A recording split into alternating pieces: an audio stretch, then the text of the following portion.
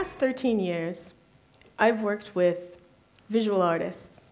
I've also worked with the paintings, sculptures, prints, posters, and films that they've produced.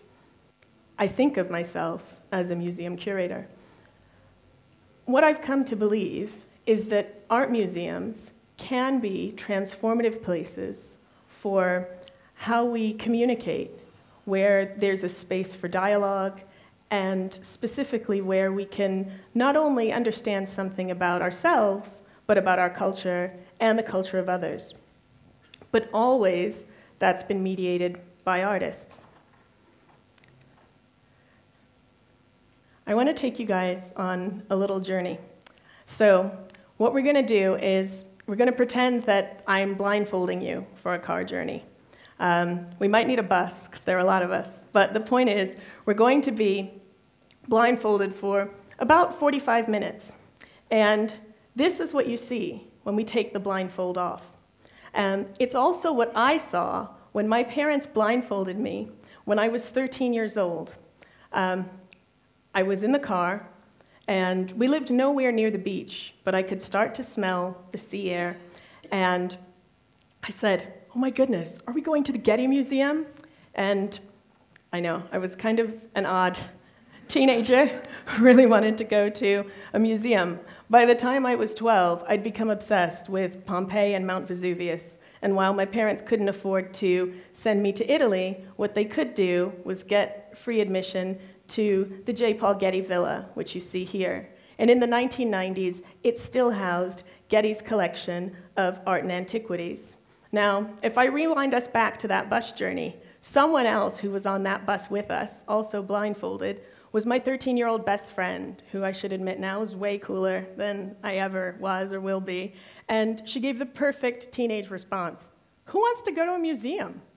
And so when we got here, I was very self-conscious about apologizing to her, making sure that she was okay, that we were in this place, even though I was having a really good time.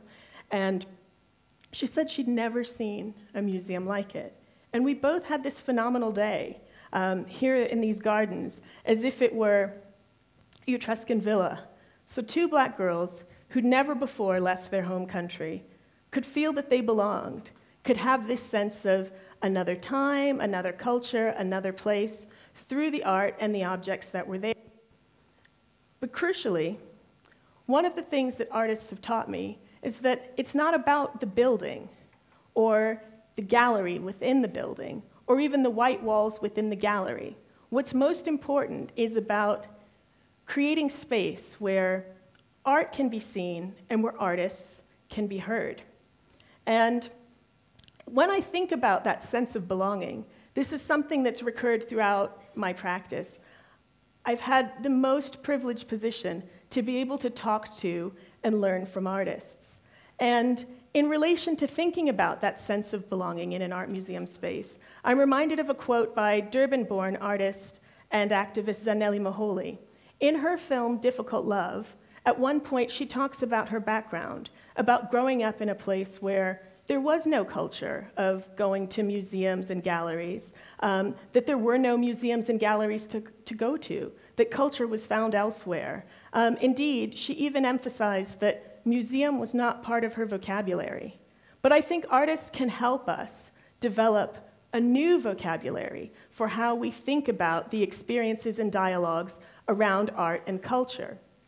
And this is crucial because in places like South Africa, and perhaps throughout most of the African continent, where there certainly aren't the same types of art and gallery infrastructures that we have in the global north, the aim is not to replicate the syntax of a European or an American art museum.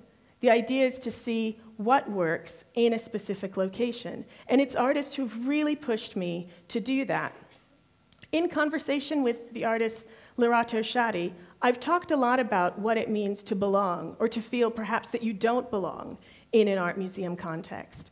The museum advisor and educator Elaine Gurian has talked about this notion of threshold fear, and it's a term that's taken from psychology. And what it refers to is, exactly as it seems, perhaps an aversion or a reticence to cross over certain thresholds. And it may not be that the barriers are physical. It may not be that a door is locked. It may be that you feel a certain place isn't the type of place that you go. I mentioned that I think of myself as a museum curator. Some people may think that they're not art people, or museums aren't places for them.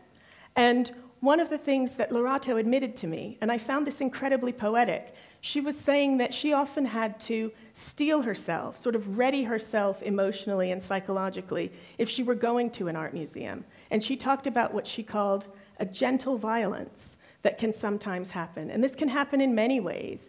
It may be in relation to the glorification of a colonial past. It could be the carelessly written museum label that ends up being offensive. It can also be being the only black body in a museum space. And I know what that gentle violence can feel like firsthand. So what's the alternative? Artists have always pushed me to think differently. They've always challenged my thinking. I've got one preconceived notion. I think this is going to work really well. It's going to be great. And then often, I'm able to think differently about how I behave or what I assume because of it. And so again, to come back to that conversation that I had with Lorato, she said, you know, what if it were possible to behave differently in museums?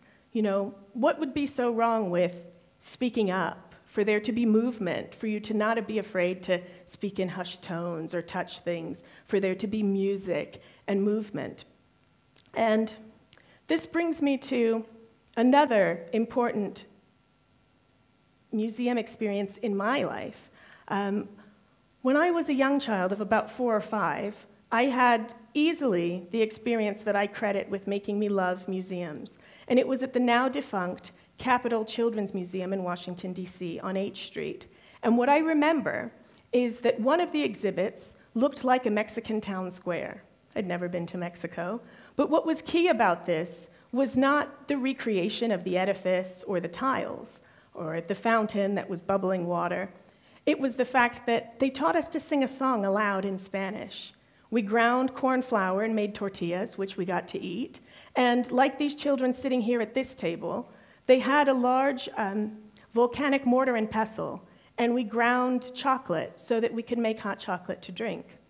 So if I think back to the vocalizing, the touching, the eating, and the drinking, all of those are things that are normally forbidden in art museums, aren't they?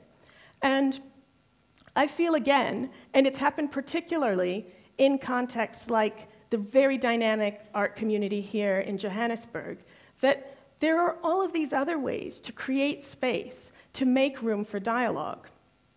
And an image we have here, I took on my camera phone, so I'll just talk you through it a little bit. It's a performance that happened at the corner of Kirk and Nugget Streets in 2014. This was on December 8th, which, as many of you will know in this room, was the day of prayer and reflection. So referring to the state-issued memorialization of Nelson Mandela's death the year prior. And what we have wheat-pasted is the title of the work, Digging Our Own Graves. And the performance was a collective work put on by the Artist and Curator Collective, a Center for Historical Reenactments. And the person that you have crouching down in the front is an artist and healer by the name of Albert Koza, and he's lighting candles before an altar of fruits and sweets. It was very powerful to be there on that day because it became a way of, by the artist's own admission, thinking about how you might approach the rhythm of a lost or silent song. It was also a way of thinking about how we memorialize and how we remember. The event was advertised on Facebook, so a group gathered there in New Doornfontein that was primarily artists, curators from the Johannesburg area, me too. But what was fascinating was that this performance opened up and embraced a space for what was not possible, what you couldn't necessarily account for or plan, and that was the interested passersby, the sex workers, and the New Doornfontein shoppers who stopped and gathered and also watched and witnessed this performance. And in terms of creating a sense of belonging, it was those residents and the people who were already in that area who belonged even more than those of us who came specifically to see it. Now, I mentioned the notion of threshold fear, but there's something else to think about. And this is how we each feel that we can or cannot relate to contemporary art. And I think language has such a lot to do with that. And if we were to caricature it, on the one extreme, we can dismiss it. My 5-year-old could do that. And then on the other extreme, perhaps we've got the parody of, oh, it was fabulous, darling. It's the best thing I'd ever seen. This effusive praise for things that no one can quite get their head around. But somewhere in between, like with everything else, there's the truth. And there's a fascinating moment that occurred, again, in my own life when I took my 5-year-old daughter to see the work of Kemeng Walehulere when he had his first exhibition in the United Kingdom last year. And she is 5 years old. She said 4 words to him, actually. I like those dogs. And I know it's easier to say, okay, well, it's a 5-year-old, so you can say something honest and simple, and people will appreciate you and pat you on the head. But she did something else. This is a detail of one of the works. And she asked a question I didn't think to ask. She asked the artist, where's the dog's body? And he took her deeper into the exhibition and showed her that the dog's body was part of another work. I wouldn't have known that. Maybe if you stood there, I could talk you a little bit through Kemeng's biography, about his larger body of work, some of the themes that he was working with, but there's no way I could have answered that basic question. So I just want to leave you with the idea that sometimes maybe your 5-year-old could do that, and that's okay. That's enough as a starting point for you to feel that art and artists are welcoming and that we can all learn and speak this language together. Thank you.